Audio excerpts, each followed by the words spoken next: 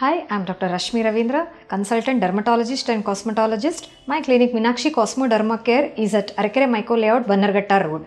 I'm also visiting consultant at Fortis Hospital, Bannerghatta Road. Itchy white flaky scalp is due to the dryness of the scalp, that is the dead cells seen there. It can be an early seborrheic dermatitis or it can be an very early scalp psoriatic features also.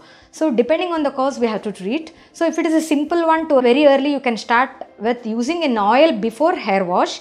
Weekly twice or thrice hair wash is sufficient. So put oil before hair wash followed by a good shampoo. So that will take care of the white flakiness on the scalp. Still not responding, better to meet a dermatologist and get proper consultation.